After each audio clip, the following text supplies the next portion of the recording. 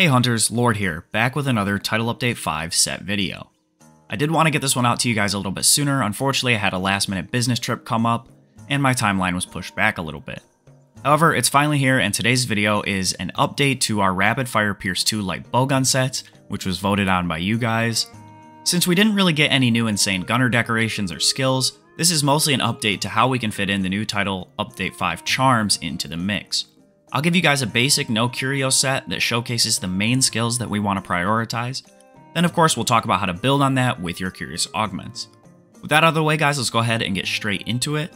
Starting off with the weapon, I'm still a really big fan of the Chaotic Gore light bowgun, but if you prefer Narga, Kuga, or Malzeno, that's totally fine as well. You'll just have to be aware that decorations and slot availability may change, and you'll have to change your augments to get the Rampage slot up a little bit. Now, as I let the set play in the background, I do want to touch on some of the important pieces here. As you guys of course can see, my charm is really good with Pierce up level 3, Ballistics level 2, and 311 slots. Now you don't need this exactly, and by melding for Pierce up in the Cyclist melding, you actually should be able to get your hands on a Pierce up level 3 charm without much fuss. Now the important part of this charm is the Pierce up 3 with the level 3 slots. However, I know that you guys may not get that lucky. Now what we can do here is look at other areas where we have openings, like the Phoenix Jewel in the weapon would be a great place to swap in a Salvo Jewel if you don't have room in the charm. You could also drop ammo up if you really want, since we do have 3 levels to spare shot, which will help with that smaller clip size here on the Chaotic Gore light bowgun. The idea behind this set is to show you guys what the optimal skills are that we want to go for and how we can look to build it, so that way you know what to look for with augments and charms once you see what you are missing from this basic set. Now of course you won't be able to copy me exactly, since charm RNG is even crazier now, but knowing what to look for and what we can drop and how to fit things in is a big part of set building in the endgame. So for starters, we of course want to look to have the skills that you see here.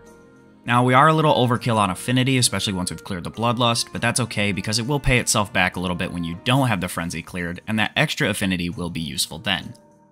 Now be sure that whichever light bowgun you end up choosing has enough recoil and reload to get fastest reload and low recoil. This is your #1 priority.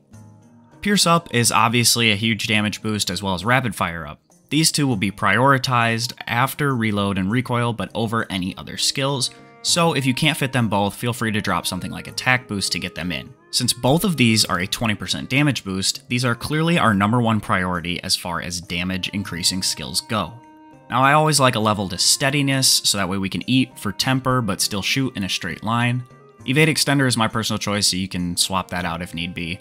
Now Bloodlust is necessary for the Chaotic light bowgun, but if you don't want to use it, and if you're using something like the Narga Kuga light bowgun for example, you could definitely feel free to swap out the waist for another piece you prefer, as well as drop some of the other crit skills.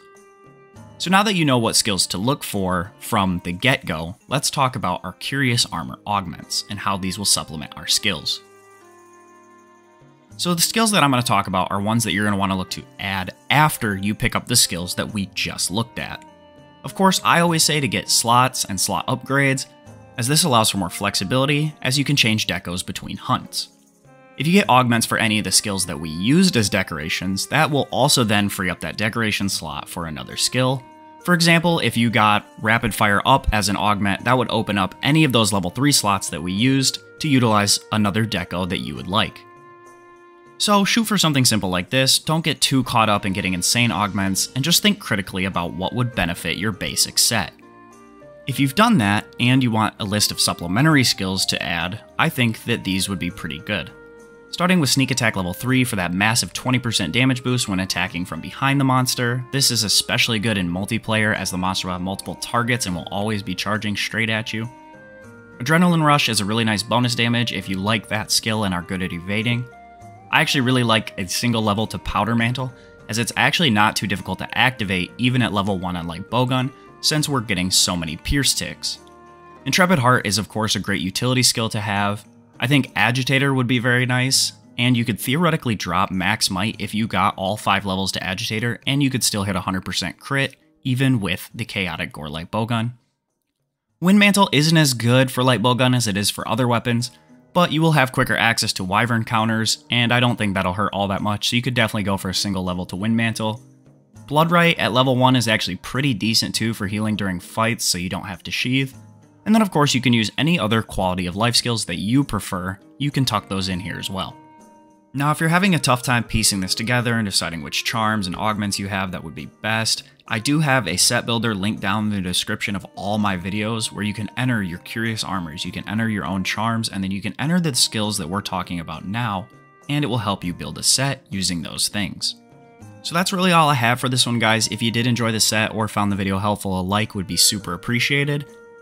Be sure to subscribe for more Monster Hunter content just like this. I'll be putting out some more Title Update 5 bowgun sets, including a shield bowgun set coming out very soon, so be sure to stay subscribed for that so you don't miss it.